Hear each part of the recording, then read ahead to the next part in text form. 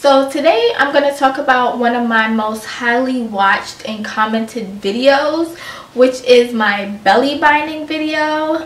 This video is like 3 years old, and so I want to come back and talk to you a little bit about belly binding, as well as how to properly belly bind, and some of the things that I learned, and some of the things that I learned during belly binding after my pregnancy, and what I could have did a little bit differently. So belly binding basically is, you want to do this after you have a baby, like immediately after you have a baby. And the benefits of belly binding, especially for me when I had a C-section, was it relieved a lot of the pain. So you guys asked if that was painful. It relieves your pain. It also gives you that snapback, like a lot of those snapbacks that you see on Instagram and things like that. It does give you a better, I would say, it improves your snapback.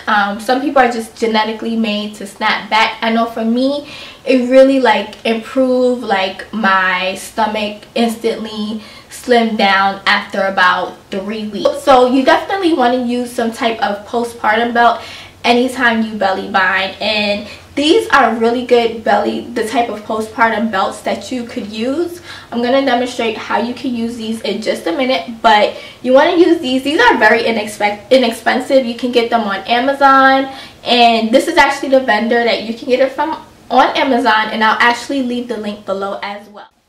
Okay, you guys, so here is the first belt. This belt is very simple to use. This belt is recommended to use 1 to 7 days after a vaginal delivery. So all you have to do is take the belt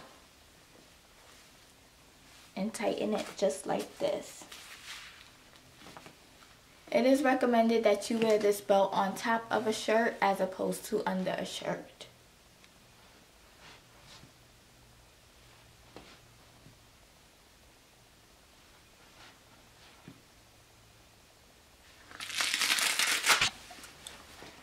Okay, so here is what the second belt looks like. It does have a strap right here, as well as it comes with 2 additional straps.